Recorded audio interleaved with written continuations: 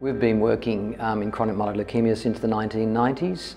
We faced a situation where patients had a survival of around 3 to 4 years, and we couldn't do much to improve that. And then around about 2000, the kinase inhibitor drugs became available, and we had this huge opportunity.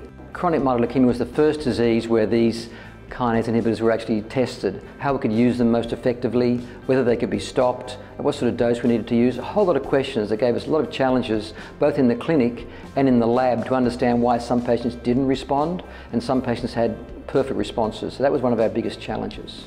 I was first diagnosed with CML in 1999. I had an opportunity to go onto a new medication, and it turned out really to be a lifesaver from my point of view, because it revolutionised not only how I felt but ultimately how long I could potentially live for, because at that stage they didn't really understand how long the medication would keep people alive for, whether it would turn out to be curative, but it was certainly very promising, and each generation they've adapted and improved it, and that's been in no inconsiderable part due to Tim.